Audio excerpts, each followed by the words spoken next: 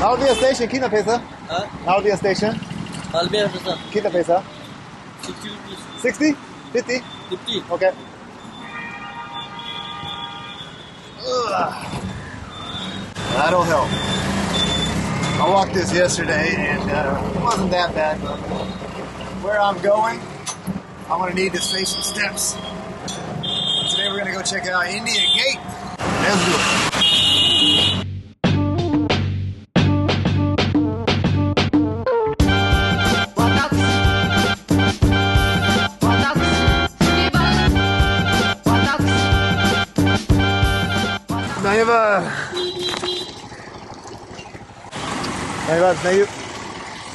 Hello. Camera क्या है? Eh? Camera, yeah? Okay. Yeah. It's a camera.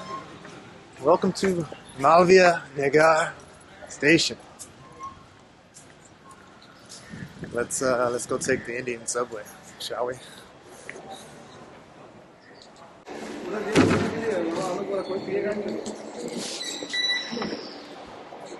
Camera. On में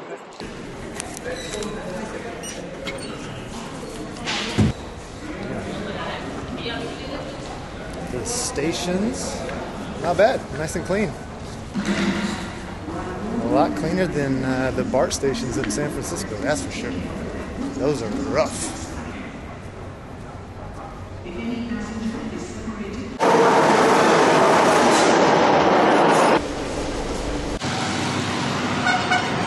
So when you come here, you arrive at the station right over there, and you can take a rickshaw. There's plenty of guys out there wanting to give you a ride. And well, this is the path right here. That's India Gate. I don't even know if you can see it, but it's way the hell down there. I'm using a Sony. Oh, that's nice. Have you ever seen the Sony? No. That's nice. Oh. The GoPro? Yep, GoPro what? 7. 7? Yeah. For like activities and things, the Yep. GoPro is best. Yeah, exactly. So good, so and good. This is for like mostly for the This is an action camera too, okay. but the stabilization isn't as good as Correct. the GoPro. But for vlogging and things like this, I enjoy it. I am a vlogger, yes. Oh, what's your channel? Channel name is Nick K. Nick K. Oh, nice. What are you doing today? So we are just skating. I'm about to say, this is a good place to come and skate, huh? Nice Exactly. road, nice and smooth. Correct. Nice. That's awesome. Just have fun. Bye-bye. Have a good day. Thank you. Yeah. This is the place to bring your longboard or your rollerblades or whatever. Because look at this. Look at this stretch. But yeah, very quickly, I don't know if you guys have noticed, I did go back to my Sony camera. Last year on the bike trip, I had switched to the GoPro. I got a GoPro 11. And yeah, it worked because I was on a bike and I was doing some stuff that needed a good stabilization. But I'm going back to this kind of look, this kind of feel for the videos, and the Sony is what I like. Dang, I wish I could use one of these skateboards.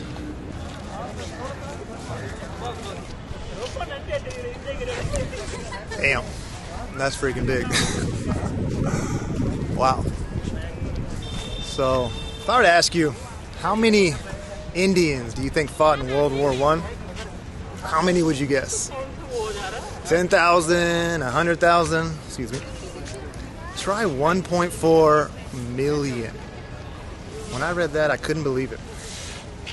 2.5 million fought in World War II. That is crazy. And well, India Gate right here. This honors all the Indian fighters who fought in World War I, in France, and in all the other wars Britain was fighting. It's probably hard to see, but you can see their names engraved on the side, on the brick right there. Yeah. So, before I came to India, I watched a lot of videos. And there's a lady who does a lot of history stuff here in India. Her name is Kirthi. I watched a few of her videos, and she made a video talking about how she couldn't believe India was still doing these certain things 70 years after India gained its independence. And one of those things she mentioned was this path that I just walked on. For 70 years, it was named Rajpath, meaning the king's path. For 70 years after India's independence, they had kept the name, Rajpath. And it wasn't until, I think, just a couple years ago, in 2022, that they finally changed the name to, what's it called, Kartvia Path, maybe? But it took them 7 decades to change the name, right? Another thing she mentions in the video, this statue over here, I believe it was right here, this statue was changed in 1968. Before that, it was a statue of King George V. And so, for roughly 20 years after India had gained its independence, they had still left a statue of King George V over here. That's kind of crazy, right? When you think about countries or, young nations or anyone like gaining their independence for the first time, overthrowing their suppressors, that's usually the first thing to go, right? Statues and flags and anything that reminds them of their previous tyrannical rulers and whatnot, you know? And so, hey, there's the skaters again. And this guy right here, I think his name is Bose. He, if I'm not mistaken, he is somewhat, not a controversial figure. I mean, who is not controversial these days? But I believe in World War II, he had actually sided with the Axis powers, with Germany and Japan, from what I believe. Correct me if I'm wrong. But that's kind of his, maybe not stain on his legacy, but hello. Hi. Hi. Indian flight. Oh. I'm teacher. School fund, baby school. I'm teacher. Orphan school. Oh, nice. Thank you so much. Donation. I'll give you Yeah. what's in my pocket. Yeah. Let's see here. 250, 500 rupee, no problem. How about, Which country? I'm from America. Oh, very nice. I have 10 rupee. Thank you very much. Thank you.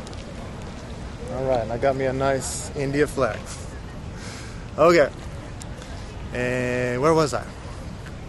Okay, so yeah, the things she talked about in this video that were surprising that India was still doing 70 years after they won their independence. First one, the name of this road. The second one, this statue that was changed from King George V. There was another thing that she mentioned during the Republic Day here in India. For 70 years, they would play the same hymn, the same song that was played during Queen Elizabeth's wedding, like a Christian hymn or a Christian anthem. And so on Republic Day here, they would play this song. And they finally changed that. Is there anything else cool to see around here? I know there's a statue back there, and it looks like this park goes on for quite a while. But I'm getting hungry, and I think it's time to fill the belly. I still haven't had butter chicken, so let's go find some butter chicken. That sounds delicious. I'll leave a link to the video that I was referring to. Her name's Kirthi History. She got some good stuff. She goes in and talks about a few other things, but I won't go into all of them. I'll let her explain that to you, but let's get on out of here. Main bazaar. मुझे walking पसंद है. Walking.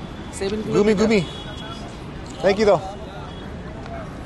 So the Airbnb I'm staying at, the guy taught me a new word, gumi gumi.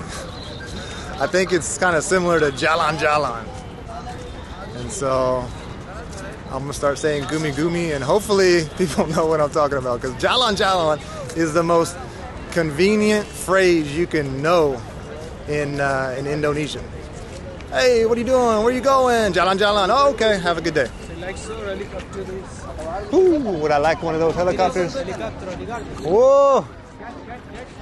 Nice. Okay. अभी कुछ नहीं चाहिए. It's okay. Thank you. Only small price, sir. 50 rupees, 3 piece 100. 1 piece gift. अभी कुछ नहीं चाहिए. धन्यवाद. कब लोगे? धन्यवाद.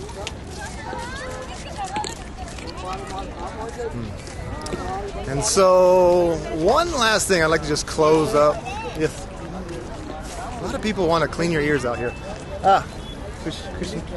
No, thank you. No, thank you. No, thank you. No, it's okay. It's okay.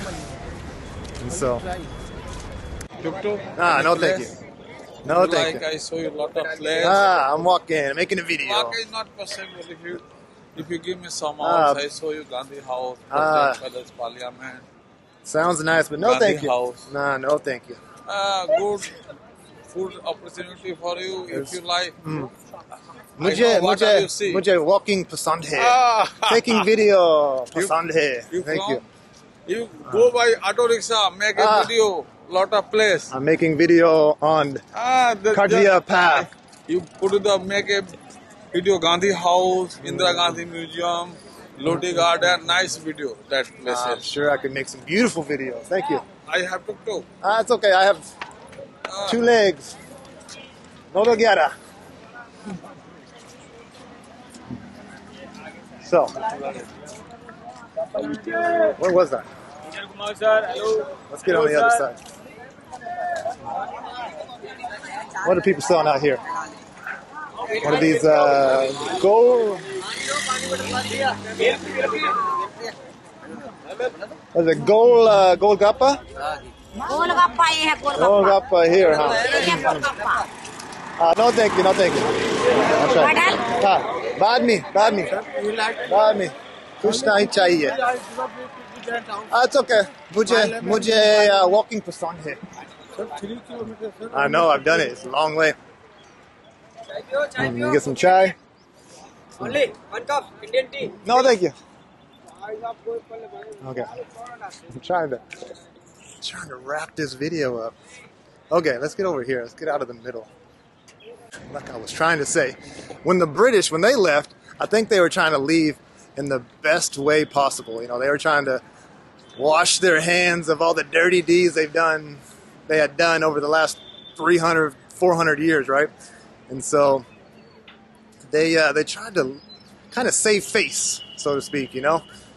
And compared to the Dutch, who, well, when they came back after World War II, they tried to take Indonesia by force, and there was a nasty war. There really wasn't a war here in Indonesia. I'm sorry, here in India. I'm going to do that a lot.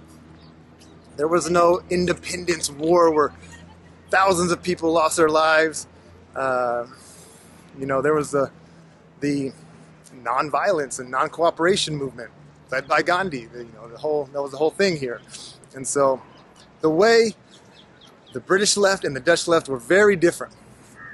And so I think the British, they just tried to act like everything was cool. We're actually doing this for your best interest. And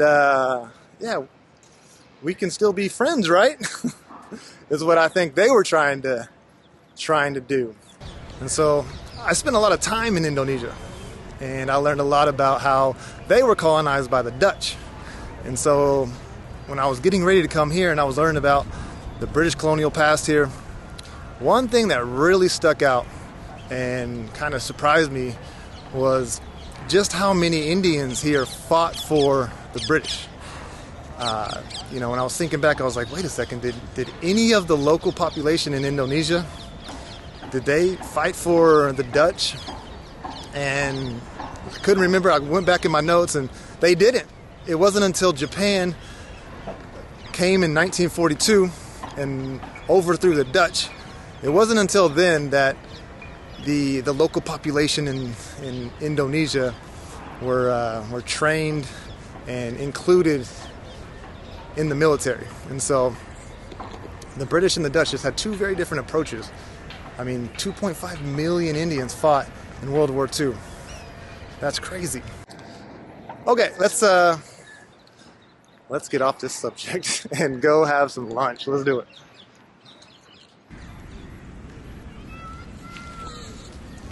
Would you look at that? There are monkeys out here.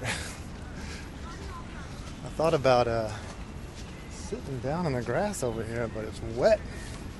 It's actually pretty far. Those those rickshaw drivers have a point. They're like, it's pretty far. You sure you don't want to ride?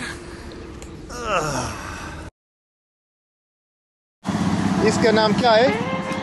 Aloo tikki. Hello. Tiki. All right, what a view.